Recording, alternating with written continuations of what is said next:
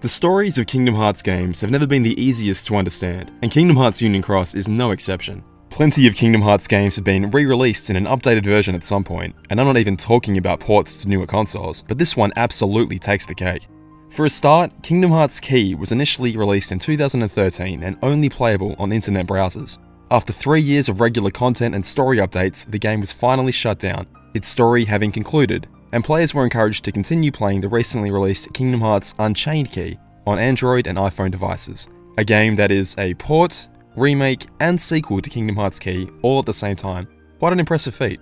January 2017 saw the release of Kingdom Hearts Key Back Cover, a cinematic telling of the events of the story from a different perspective, offering up new insight into the tale.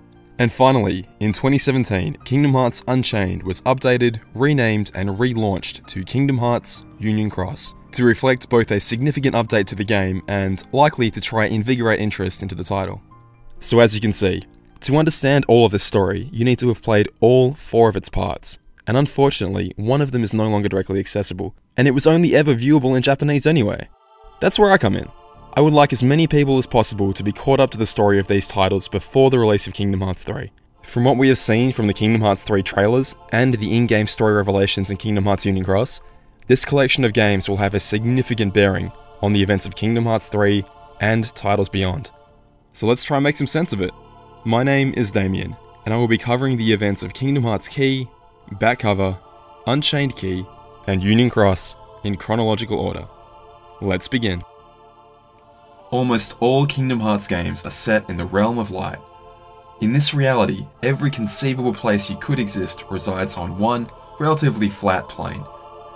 You may be separated from a location by land, sea, or sky, but if you travel for long enough, you can theoretically reach anywhere you wish to go, though there are such a vast, near infinite amount of locations that to reach them all in one lifetime would be impossible. This is the realm of light, an everlasting expanse of various locations that are for the most part unaware of each other, known as worlds. However, there exists an equal and opposite to this realm, the realm of darkness. If the realm of light exists on one side of a theoretical enormous disk, then the realm of darkness is the other side. To travel between these realms is impossible through regular means, and between them exist more neutral sub-realms, such as the realm of in-between and the realm of sleep. In all previously released Kingdom Hearts games, you traverse the realm of light visiting these various worlds, but to do so you require a special vessel to protect you. This is because a calamity has befallen the realm of light long before all of these games even took place. Most of the realm of light has been swallowed by darkness, with barely any fragments of light remaining. These remaining fragments are the worlds we visit in each of the games, surrounded by barriers that keep the darkness at bay, and it is the fragments of these barriers that Sora uses to construct a vessel to travel to other worlds. So why am I explaining this? Well, Kingdom Hearts Union Cross is a prequel to all of these games, allegedly set before the cataclysm that nearly doomed the realm of light. At this time, the realm of light is still the massive land I described earlier, a great expanse of nearly infinitely many worlds, too numerous to name or visit them all. These peaceful, light-filled worlds are watched over by one man known as the Master of Masters from his tower in a world called Daybreak Town. However, dark machinations seem to be brewing in the realm of light, and darkness is spreading within the worlds. Seemingly as a response to this new threat, regular people with a natural resistance to darkness are finding themselves granted with Keyblades, as if the worlds themselves are drafting people to defend them. The Master of Masters selects 6 apprentices and bequeaths them with a new name as well as their own unique Keyblades. The pupils assume that their selection is in service of saving the world from the impending darkness, but are surprised to learn that this is not the case. The Masters tell the apprentices that the world cannot be saved. Inevitably, there will be a great battle between every Keyblade wielder that will engulf the entire world in its grasp. Every wielder will perish, and there will be nothing left of the realm of light. But how does he know this? Well, here's the thing. The Master has the ability to see into the future. Using this knowledge, he has written a book of every event that will happen up to the Keyblade War, and distributes 1 copy of this book to 5 of his apprentices. These 5 will be known as the Foretellers, and become the leaders of 5 unions. As the chosen, ordinary citizens gain their new Keyblades, they align themselves with one of these 5 unions, under the instruction of their union leader. This is where our story, as the playable character of Kingdom Hearts Key, begins. But we have a few more things to cover first. So these new wielders are joining the different unions, and the Master of Masters reveals to his 6 apprentices that they have a secret role that the others are not to know about. First, a mysterious man known as Master Lushu. This young man will not get his own copy of the Book of Prophecies. He will instead take the Master of Masters' very own Keyblade and set off into the world, simply to watch everything that happens. This is because, and get this, the Master of Masters has implanted his own eye into the Keyblade and created some sort of temporal link with it, meaning wheresoever that Keyblade goes in its future, the Master of Masters can apparently look through it and see what is happening at that time from the present. The Master uses this foresight to write the Book of Prophecies, and therefore the fact that the book even exists means that Lushu is destined to complete his role. So off Lushu sets, taking with him the Master's Keyblade and a mysterious black box, destined to pass that Keyblade down to his eventual successors, and them to theirs, and them to theirs, until eventually the blade will find itself in the possession of Master Xehanort, and everything that happened up until that point will be known by the Master of Masters. Next to Ira, leader of the Unicornus Union. Ira is a studious young man, poring over his copy of the Book of Prophecies and very troubled by the final entry detailing the war. The Master presents Ira with his role. The Master will soon vanish, and when he does, it will be up to Ira to lead the other 4 foretellers in his stead. The Master insists here that the war cannot be stopped. They have to focus on what comes after. Though the Master does hint that if Ira wants to, he can try to prevent it. To support Ira, Master Aced is given his role. Though he clearly has aspirations to be the foreteller in charge himself, Aced is told that Ira will be the leader, and that he will be Ira's right-hand man. Although should Ira fail to live up to the mantle, it will be up to Aced to take the role from him. Master Envy of the Anguius Union is the next to receive her role. An interesting young woman, Envy is to watch over the other 5 with a fair eye and make sure everybody gets along. But she is also meant to speak her mind when she feels it's right. Master Ava of the Volpes Union is given a crucial role. She must ensure that when the war does come, there are people left behind so that the world is not entirely lost to darkness. She is to find Keyblade wielders with potential and form an entirely separate organization. Then, when the war does come, they are to flee from the world, keeping the light alive. Among these chosen wielders, known as the Dandelions, Ava is to select 5 and make them the leaders of the new unions that will exist in this alternate world. The Master has written the names on a sheet of paper, and one of them will even receive their very own copy of the Book of Prophecies. The other new union leaders must not know about the book, it is to be a secret. And the young Master Gula, leader of the Leopardus Union, finally receives his role. He must take a secret page that was not included in any of the foretellers' books, concerning the actions of a traitor among them. He is to use this secret page and observe his fellow foretellers and see who deviates from their role, and from that he can conclude who the traitor is. Gula cannot be sure that any of his comrades, even his supposed best allies, can be trusted. He can trust only himself. Finally, the Master crafts little allies for every Keyblade wielder.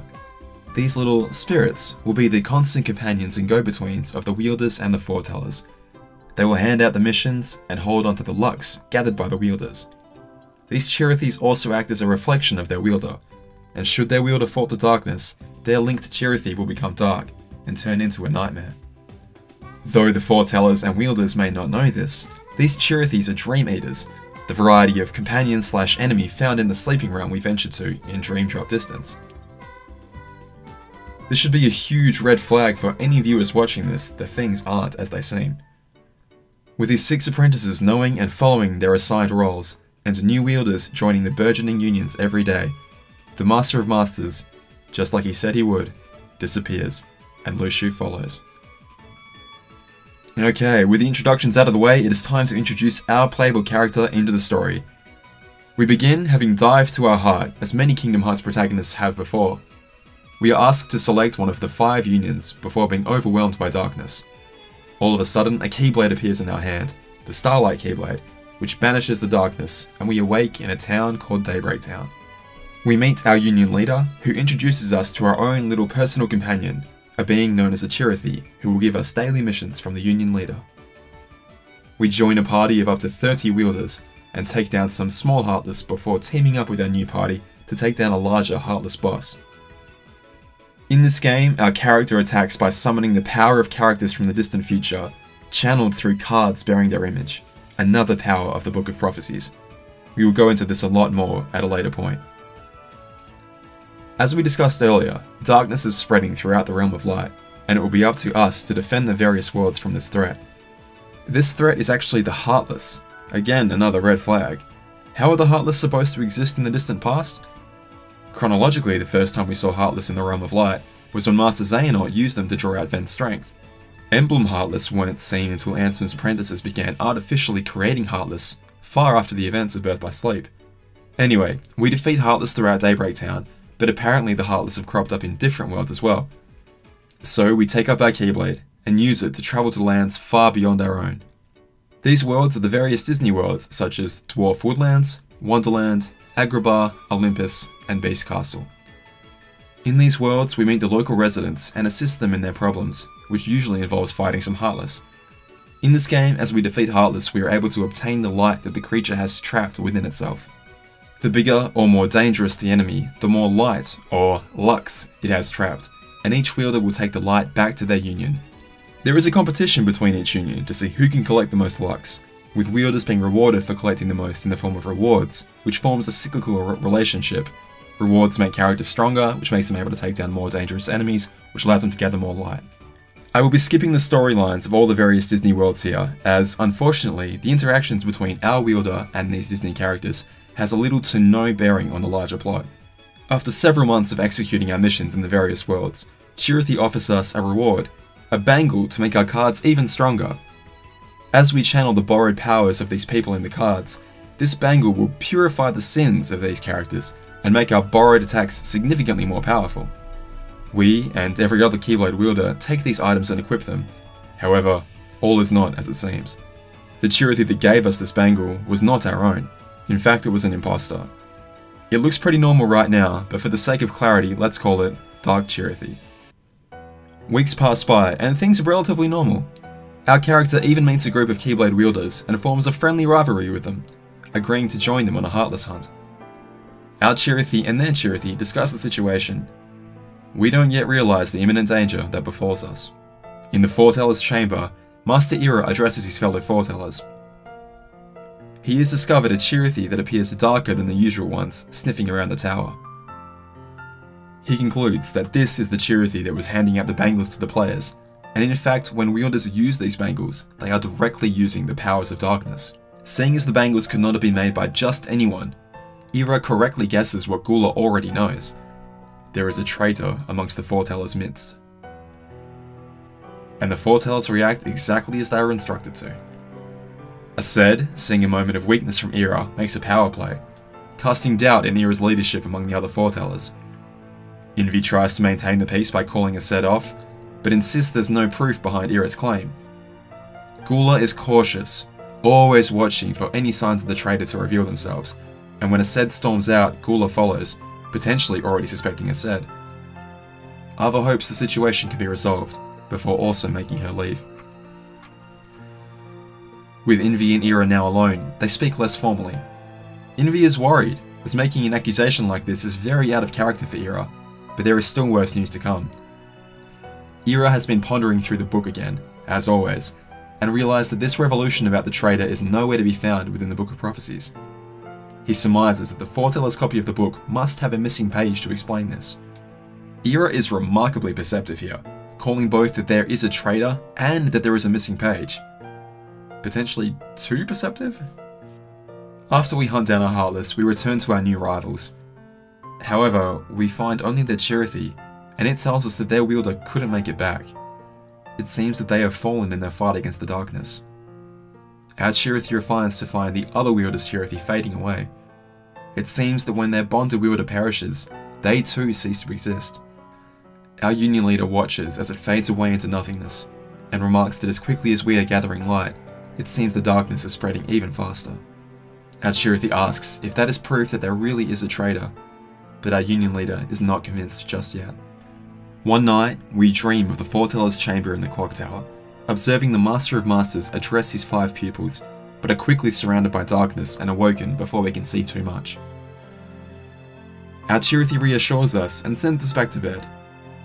Outside the window, however, the Dark Chirithy looks in, wondering why our Chirithy showed us that dream. Ours wants to do the exact opposite of the Dark One, making them enemies. A little while later, we are completing our latest mission to track down some strong Heartless. As we hunt, we run into a fellow wielder needing to rest after taking down a dark side. We help him to his feet and introduce ourselves. His name is Ephemer, and no matter which union we belong to, he will belong to a different one. He isn't working on the mission from his union leader today though. He is trying to investigate the secrets of the worlds we visit. He has somehow discovered that the worlds we venture to aren't actually real at all, but instead are holograms conjured up by the Book of Prophecies, and he wants to know why. Ephemer's mentioning of the foretellers reminds us of the dream we had the other night, and we tell him that we saw the foretellers in a sanctum in our dream. The two of us are now keen to investigate, and head off to the clock tower. Dark Chirithy appears to taunt our Chirithy, wondering if it will allow us to discover the truth. We search around the base of the tower, but are unable to find a way in on the surface. However, exploring through the underground waterways leads us to a secret passageway into the tower. We are about to head in, but Ephemer stops us. He reasons that it took all this time for us to find the entrance today. If we stay and explore now, someone will surely notice that we are gone. We promise to meet at the fountain tomorrow at noon and begin our search properly. Around the time we were meeting Ephemer, the foretellers were having a meeting of their own.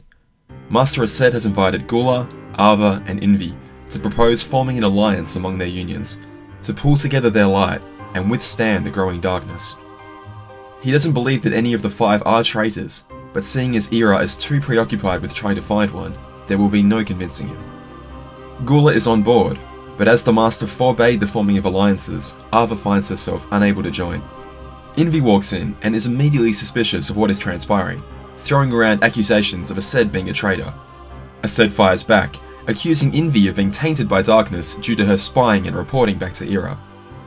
Later that day at the fountain, Ava is musing about the events that have transpired when Ephemer walks by, on his way home after exploring with us.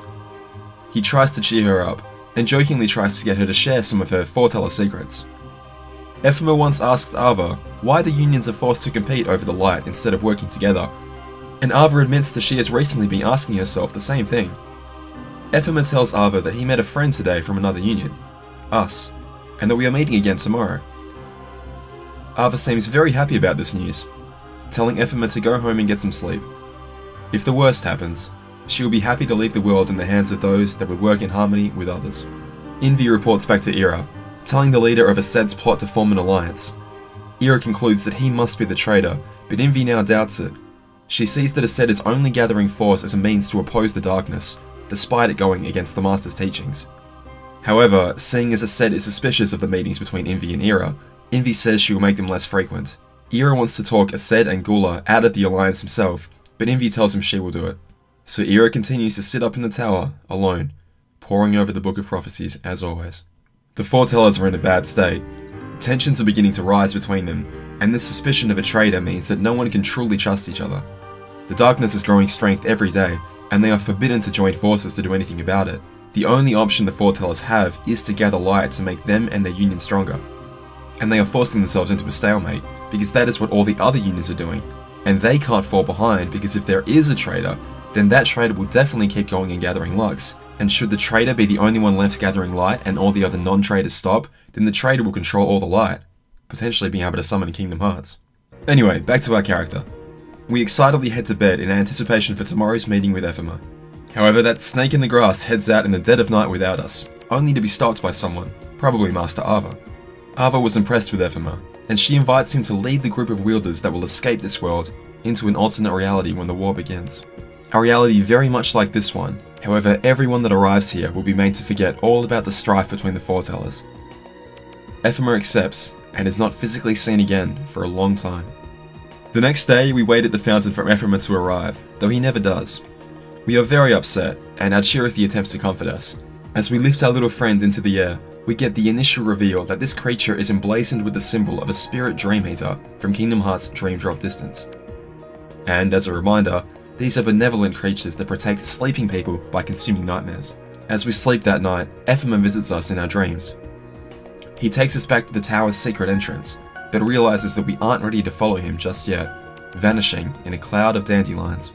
We bolt awake, and take this dream as a sign to look for Ephemer. We return to the waterways, only to find Master Ava blocking our way.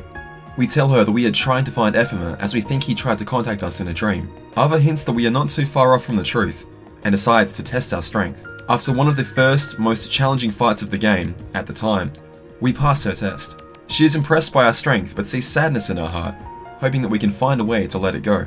She sends us home and asks that we respect that the tower is off limits. That night, as we sleep, Master Ava appears in our room. She realizes if Ephemer can reach us in our dreams, then he must have found a way to communicate from the unchained realm he is in. Apparently we are getting close to that realm as well. We spend the next few months performing missions in the worlds we are familiar with. It is worth pointing out that all of the worlds we visit, except for Olympus Coliseum, is the homeworld of a Princess of Heart. We form a rivalry with another wielder who is kind of a jerk, but then turns out to be not so bad. But during this time, nothing of much interest happens to the player. A few months after forging the alliance, Envy has convinced Gula to call it quits. Not only has nothing suspicious happened recently, but there has been no headway into finding the identity of the traitor, nor has Aced gained the support of the other three. Aced vows that Envy will pay for this. Envy, you will regret this! As a reward for all our hard work lately, our Chirithy gives us a bangle of light. This trinket offers us protection in the corridors of darkness, and we traverse these to take down a strong and exhausting dark side. When we return to Daybreak Town out of breath, our Chirithy acknowledges that this is tough work, but if we don't gather light, then the other unions will get ahead. A new character emerges from a similar portal and asks why that matters, as the goal to protect the light should be one that all unions share, not a competition. Her name is Skuld, and she is the leader of a party that Ephemer once belonged to before he disappeared. Ephemer reached out to her in a dream and told her to find us and warn us. The world is about to end. The two young wielders decide to head back to the tower, the last place they saw Ephemer, but as they are about to head off, they hear a large, booming sound. Master Aced has challenged Envy, and the two trade ferocious blows across Daybreak Town.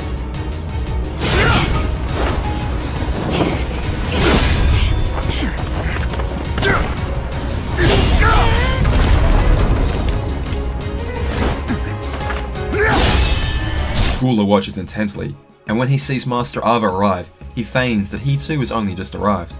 Envy publicly accuses Aced of being the traitor, and Envy, Gula, and Ava raise their blades in unison against their comrade. But Aced is not done just yet. In this time, Skuld and our character have been rushing to the tower. As we sprint across town, we are ambushed by three grotesque creatures that cry out for Lux. We fend them off and give chase, but are interrupted by the Dark Chirithy.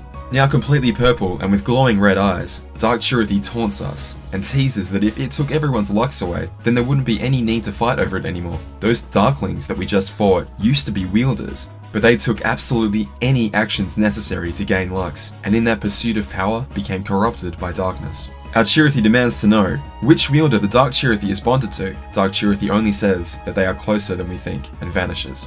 Frazzled, we continue racing to the waterway. In the meantime, Daybreak Town has been completely rocked by the battle between the foretellers. Gula looks completely fine though. He probably strategically avoided the fight as to observe the others. Gula finds Aced, who was clearly exhausted and wounded from battle, and had taken refuge inside the house where he had held the earlier meeting. Gula arrogantly approaches the weakened Aced, and reveals that there is a lost page to the Book of Prophecies that he is in possession of, which instructs him to find and eliminate the traitor. Aced's anger fuels him to his feet, and Gula is quickly overwhelmed and knocked out. Ava rushes in and uses her body to shield the fallen wielder, prompting Aced to show mercy and limp away. Ava decides to take Gula into hiding for his own protection. Injured and exhausted, Aced slumps through the streets of Daybreak Town, nearly collapsing as Ira finds him. Believing that Ira has come to finish him off, Aced only asks that he make it quick. But Ira has not come to fight. The world cannot afford to lose one of the 5 lights. Ira does not believe Aced is the traitor, but Aced is starting to think that Gula might be. He tells Ira about Gula's lost page, validating Ira's suspicion that such a page exists. Ira is determined to see that lost page. During this time, our player and Skuld have fought their way through the passageways and arrived at the entrance to the tower. Stepping through, they finally find the foreteller's chamber, though it is completely empty. Chirithy urges them to leave, but it's too late. Someone has found them. It is the leader of the Players' Union, in my case, Master Gula. The leaders claim that they caught Ephemer sneaking around here, and that even though Ephemer pretended to be our friend, he was only doing so to steal our Lux. So our leader killed him. Our Chirithy tries to take the blame for our intrusion, and tries to get us out of there, but we step forward, and after being silent nearly the whole game so far, we speak. We have served the foretellers unquestioningly up to this point, defeating countless Heartless and working so hard for our union. But for the first time when we met Ephemer, we found that we had made a true friend. But our leader took him away from us. We are hurt, we are sad, we are angry. We don't even care if that means we have fallen to darkness, but we will not just accept his death. Our leader took our friend from us, and now they will face our wrath. We are going to fight our own leader. We throw everything we have into this battle, and seem to really do some damage. However, none of this was as it seemed. We were not fighting our leader, we were not even in the foreteller's chamber. This was all a test set up by Master Ava to test curious wielders to see if they have what it takes to join the Dandelions. And we passed. Ephemer is actually fine, waiting in the alternate reality to our own, and when the war dawns, we have the opportunity to join him. Skald accepts, but we request some time to think about it. After all, we would not feel right simply abandoning all the others who will not be chosen. But we do not have long to think about it. Ephemer sent his warning that the war is nearly here, and seeing as the foretellers are clashing publicly now, he is probably right. Master Ava has been hiding the injured Gula from Aced and Ira. Envy doesn't trust Ava, and betrays her by telling Ira where Gula is hiding. Ira is on his way to Gula right now, but Ava steps up and blocks his path, and the guy just backs down. Ava returns to Gula, and Gula spills the beans about the lost page. The lost page apparently says that there will be an inevitable betrayal by the one who bears the sigil. But which sigil? The Recusant sigil? The sigil that became incorporated into the names of Organization 13? Another of the many sigils that have appeared in this series? Gula does not know who the traitor is, but suspected Aced, which is why Gula finally decided to confront him. However, he has failed, and is no closer to finding out who the traitor is. Out of desperation, Gula plans to force the Master of Masters to return to set everything right, and the only way he can do this is by summoning Kingdom Hearts. If his union gathers enough light, he can pull this impossible feat off, and then the Master will have to return. He wants Ava to help, but summoning Kingdom Hearts was strictly forbidden by the Master, and Ava refuses to go against his teachings. Gula understands, and limps away. Ava tells Envy about Gula's scheme. Envy now realizes why Ira and Aced have been so frantic about gathering Lux themselves. The only way they can be sure the traitor doesn't summon Kingdom Hearts is to gather enough Lux themselves and maintain the balance of light between the unions. Envy and Ava now realize that they also have no choice but to gather Lux at the same frantic pace, even if this only delays the inevitable. The once friendly competition for Lux is now completely devolved into a bitter and jealous struggle between the wielders, with some wielders allegedly stealing Lux from other unions. The Keyblade War draws closer by the day. Ava begins training the Dandelions, saying that they will be headed to a world that looks just like their own, only it is made of dreams. They will need to use this skill of entering the dream world when the war does arrive, so that even though the world is lost, they will survive. May your hearts be your guiding key. Our character walks through Daybreak Town one day to see two wielders at each other's throats, accusations of theft and treachery, before eventually a fight breaks out, which we rush to break up. Skald pleads with the combatants. Keyblades are meant for the Heartless, not for each other. But the fighters callously remark that any thief of Lux deserves to have a Keyblade used against them. Master Aced agrees. He feels that in the Great War, the union with the strongest wielders will prevail, not the one that gathers the most light. And Master Ava obviously feels the same way. After all, she is cherry-picking wielders from every union, weakening the others while strengthening her own. He has misinterpreted Ava carrying out her role as her preparing for war, and he intends to do the same. Aced belittles Skald for her affiliation with the Dandelions, but we step up in response, as we do not yet belong to them. Master Aced wants to make an example of us, and asks us to raise our blade. After making a mockery of us and claiming we fail as a Keyblade wielder, Ira appears and calls him off, bewildered that Aced would raise his blade against a pupil. Aced claims to have only tested our strength, as he wants to recruit strong wielders as well. While the other four become so preoccupied with gathering Lux, he will raise the strongest army, and through strength banish the other four leaders, and unite all wielders under his own union. Ira warns Aced not to overestimate himself. Aced may be strong, but he's not that strong. As Aced and the other onlookers depart, Skald asks Ira why is he agreeing to the final battle. After all, if they know there will be no winner, then why march towards their death? Ira simply answers, if all five do not fight, then someone will win. And that victor will summon Kingdom Hearts, which will have untold consequences upon the world. The fated battle is now mere days away. We pass out from exhaustion, and Skald and Chirity take us home. We dream of the fated land, a great battlefield littered with the Keyblades of fallen wielders, and we are watched by many people covered in shadows.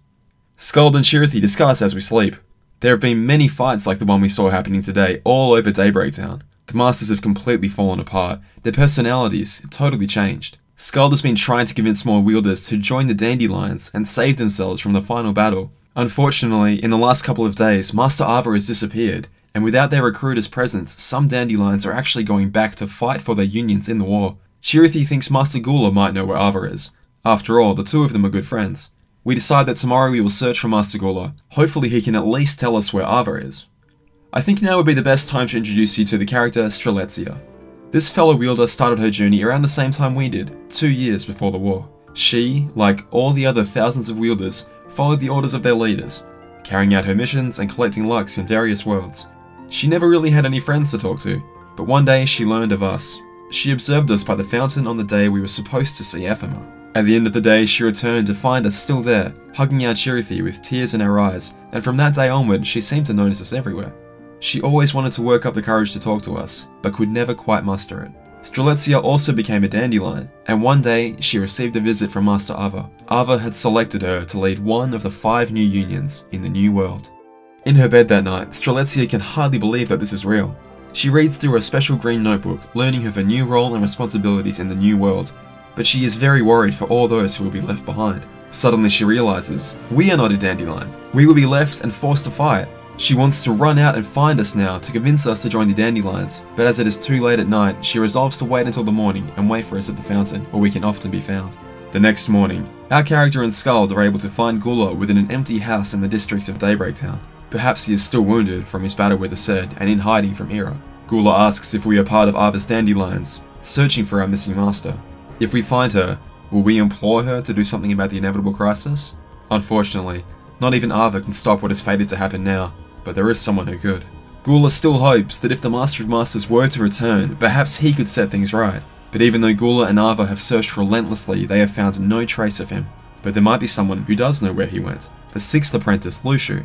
That is where Ava has been, searching for Lushu, and it is at this moment that she finally found him, dutifully performing his role on a hilltop overlooking Daybreak Town, and as always, watching.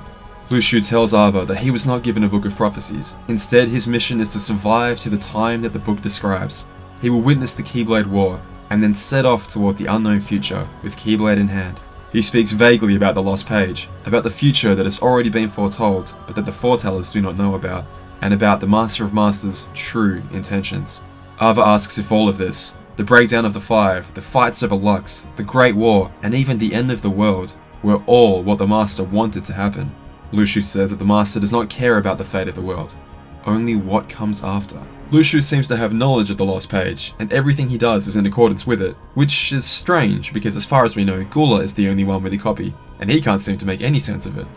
Ava flat out asks, Lushu, have you been behind all of this? Are you the traitor? Lushu does not respond with words, but does summon his Keyblade. Back in the abandoned house, Gula reads from the lost page. And though I am extremely grateful to have these unofficial translations provided by Kingdom Hearts Insider or Everglow, I would love nothing more than to see these scenes in their official translated form. Master Gula reads, unable to permit disharmony, you will be disappointed by fate and lose sight of true strength. Misreading the truth, you will venture forth in secrecy. Back to the hill. Gula has also told Ava something from the lost page. Whether he told her the same text that Gula just told us, who can say? I get the feeling that he told her something else though, as Ava seemingly cannot believe her ears, unable to accept that this is not only the truth, but also how the Master planned it. Lushu claims that this is the truth about the traitor.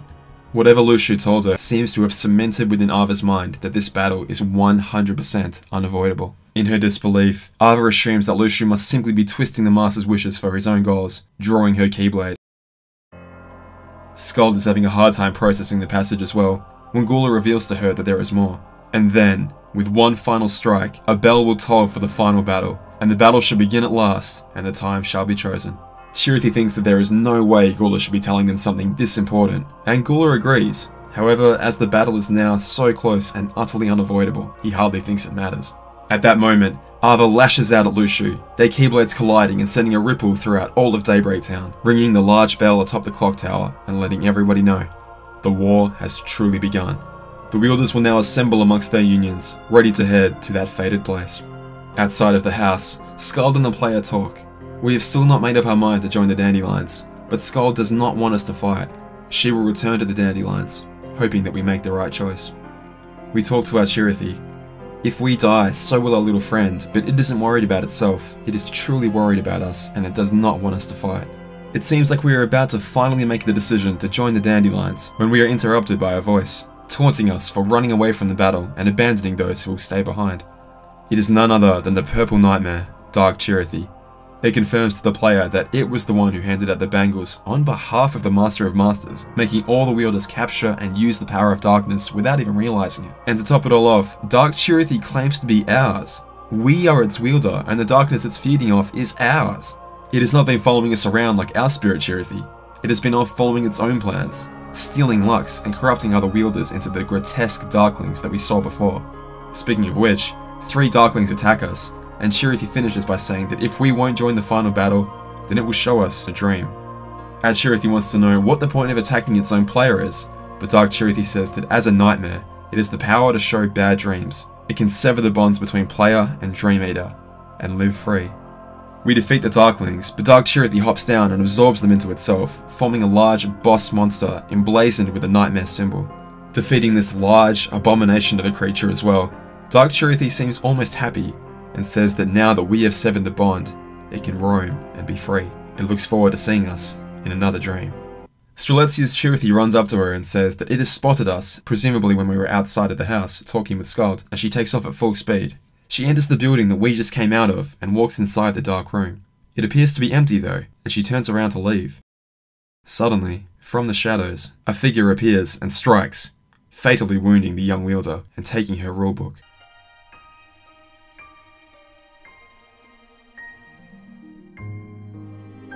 In her last moments, Strelitzia wishes that she'd have had the courage to talk to us and doesn't quite make it outside before her heart floats up into the sky and her body vanishes. The war has begun. The 5 unions and their leaders assemble, charging forward into battle.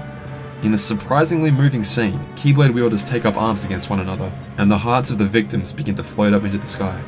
Resolving to not give up just yet, we are approached by one of the union leaders. Our character will battle 4 union leaders, all except their own, but I will show the footage from all 5 battles. First is Aced. Challenging us and praising us for not backing down, he finds us worthy this time, seeing us as a major threat and striking us while our guard is down. The only thing saving us is the arrival of Ira, who locks blades with Aced before the 2 of them fly off into the battlefield. Next is Master Envy, who apologizes that we had to be a part of this war before again attacking. Perhaps her heart is simply not in this fight, or perhaps we really are that strong, but we are able to hold her off, though it absolutely exhausts us. Envy withdraws her Keyblade, wishing us a long and happy life before walking away. Hearts fly right past us as we reach out in sorrow, but there is no time to mourn. Master Gula approaches. Despite our severely weakened state, and despite the fact that he just shared the secrets of the book with us, he attacks us as well. Again, we hold off the foreteller, who says that should he actually have to put in effort to defeat us, he would rather not. He takes off into the sky, saying, perhaps we will meet again. We collapse on the ground, and Keyblades rain from the sky. Master Ira approaches. After another grueling battle, Ira pauses to recognize our potential, noting how much of a waste it will be to lose a wielder like this in this pointless war. Lining up to finish us off, he is instead interrupted by Aced, who looks to finish the battle once and for all. Claiming that he will rebuild this world as its new king, Aced and Ira take off into the air to continue their clash. And should the player not be in the Vulpes Union, they will come across Ava as the final battle. We tell her that we looked everywhere for her, and hope that she can still end the fighting, but to our dismay, Master Ava raises her blade against us, telling us to raise ours. Whatever Lushu said to her, it clearly robbed Ava of the hopeful nature that she once held, and after the battle she walks away from us, hoping that we will get far, far away and join the Dandelions before it is too late. After the 4 battles, we collapse, dying. Our Chirithy hugs us, and it seems that at last the fighting has ceased. We may be the last surviving wielder of the war, among a graveyard of lifeless keys. All hope for us seems lost. But a beam of light rains down, and who should step through but Skald and Ephema. With tears welling up, we reach out to him, the boy who had broken his promise, but it made it back to us in the end. He reaches out his hand, and we slowly reach up and take it. Master Lushu, as always, watches from afar. The sky is a swirling black tundra, but from within that darkness the clouds part, and the light of the one true Kingdom Hearts shines down onto the battlefield.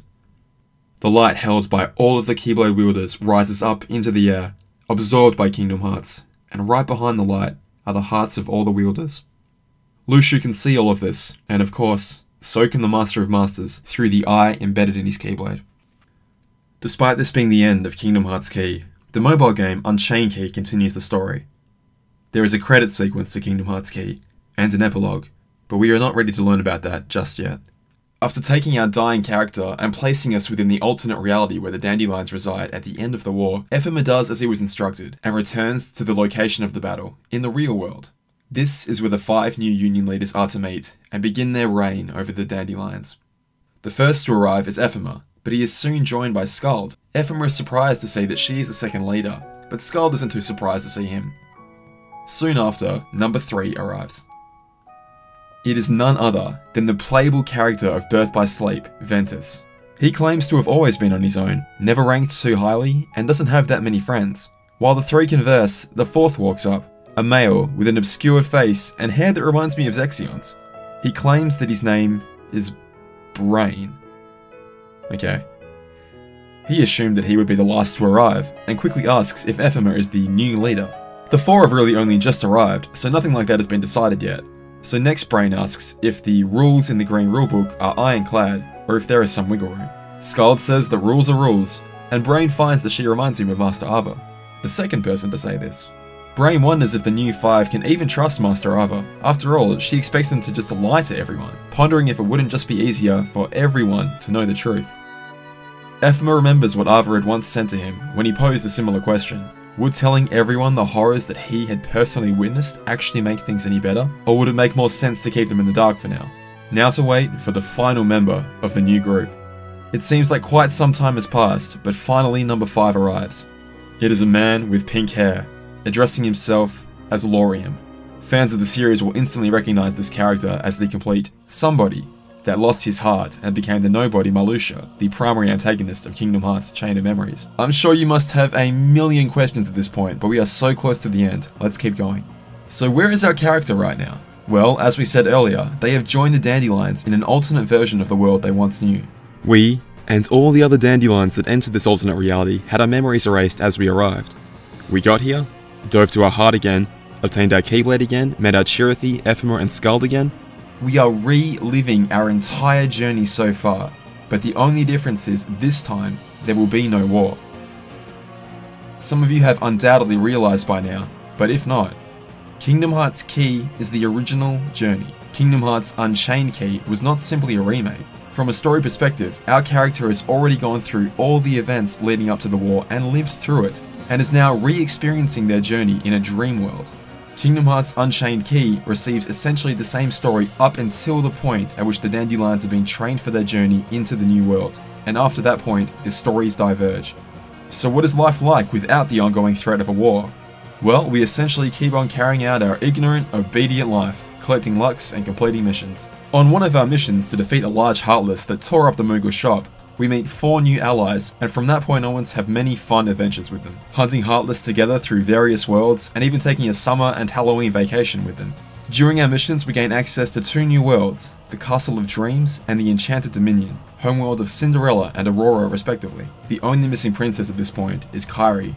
At the 1-year anniversary of Kingdom Hearts Unchained Key's official launch, the game was renamed and relaunched as Kingdom Hearts Union Cross, where Cross is a stand-in for the Key, or Kai, sigil that adorns all 3 of these games. One of the key features that accompanies this update was the ability to do missions with friends, a true cooperative but non-canon multiplayer mode, and I believe the missions with our new friends are the story equivalent of that. Though we can now do multiplayer missions with our friends in real life, and it is called Union Cross, the player is experiencing the same thing, completing their missions with 4 of their friends, their own version of Union Cross. I'll explain more about that in a little bit. However, life is not perfect for our character. For one, we keep experiencing terrible nightmares of our past life. We remember the Keyblade War, our near death, we remember clashing with Master Aset in the streets, and we remember the end of the world. Our Chirithy watches us sleep, and one night, after experiencing another bout of nightmares, we ask how long we slept for. Chirithy responds, no longer than usual. I love this line, and maybe I'm reading too much into it, but to me it says that every single time we fall asleep, we re-experience a dream version of our entire journey so far. Our Chirithy is secretly reporting our nightmares back to Skald and Ephema. Skald is concerned about them, and Ephema asks that Chirithy not forget its main task, to get us to participate in Union Cross. On a meta level, the multiplayer mode Union Cross is one of the only activities in the game that rewards you with the in-game currency used to power your character up. But from a story perspective, the reasoning behind this is, as Skald says, that having new adventures with friends is a great way to bury sad memories deep within one's heart. She is clearly referring to the memories of the tragedy that we witnessed. In the Kingdom Hearts series, a person's heart is almost like a physical, tangible object that once imprinted on with an experience, whether negative or positive, that experience will always linger in the heart, even if we forget about it. Even though our memory has been wiped, that horrible imprint of witnessing all of our friends perish in the war is still a part of our heart, and indeed memories of the conflict are on all of the Dandelions' hearts. So by replacing those memories with new, happy ones, that sadness will be pushed down. Not erased, mind you, just buried, which seems like a bit of a band-aid on a much larger wound. Ephema says that we cannot stand to lose anyone right now, that the darkness in this world is different, that it seems to have a mind of its own. Ephema worries whenever something happens in this reality that didn't happen in the previous one. Ephema also seems to have his doubts about the whole Union Cross business, but Skald reassures him. It was in the rules, so it must be the right thing to do, right? In case anyone needs a reminder, the Master of Masters is the one who selected the 5 Union leaders and gave Ava the rulebook to give to them. Perhaps Ephema is right to be suspicious.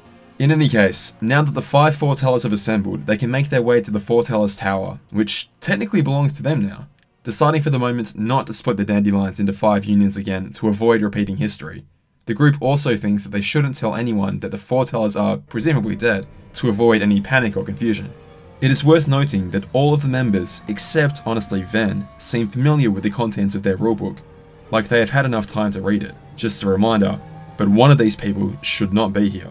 Strelitzia was given a rulebook by Ava, and was supposed to become a Union leader, however an assassin stole the book and killed her, and now one of these 5 is in her place.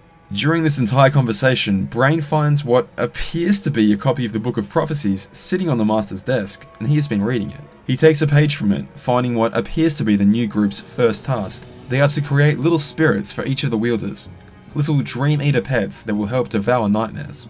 Skald remembers that our character is suffering nightmares of our previous life, and is more than happy to do this if it will help the Dandelions forget about the past. Skald, Ephema, and Ventus set off to go collect materials for the new pets. But Lauriam does not want to go, claiming he does not enjoy that sort of work, but he is more than happy to stay in the tower helping Brain with the chemistry behind it. Curious. Perhaps Lauriam cannot wield a Keyblade, and would therefore be outed as a fraud should the need to enter combat arise. And unfortunately, that is... Now is probably a good time to talk about the secret ending of Kingdom Hearts Key. It can be inferred that at one point during our adventures through the Enchanted Dominion, we dozed off and took one of our many sleeps. Dreaming yet again of our entire adventures so far, we wake up, somewhat confused as to how we got there. Chirithy says that ever since the day that Ava asked us to join the Dandelions and we saw Skald off, that we've been having these strange dreams. Again, to reiterate, the implication here is that we are in the dream reality, constantly reliving our experience in the dream world every time we fall asleep. So we stand on a cliff, overlooking the castle at Enchanted Dominion, a world that wasn't playable in the original Kingdom Hearts Key. Overhead, a bird flies across the gap which we cannot pass, and we resolve to go home and figure out a way across tomorrow. The bird continues flying, and lands on the shoulder of its master, Maleficent. Now, versions of Disney villains exist within Kingdom Hearts Union Cross. Hologram versions of Jafar, the Queen of Hearts, and even Maleficent herself are fightable. However, this Maleficent is not a hologram. She in fact seems very real. She states, "It seems it went well," presumably talking about the process of entering the dream world. "Even so, where is that fool gone now?" Presumably talking about Pete. "Oh well, not even Sora and his friends can meddle in this world. Nuisances can't get in."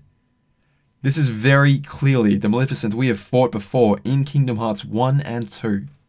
And based on the secret ending of Kingdom Hearts RA Coded, it seems that she has succeeded in her goal in finding a way into the dream world. The big question is then, how did she get here? And more importantly, did she actually travel back in time to do it?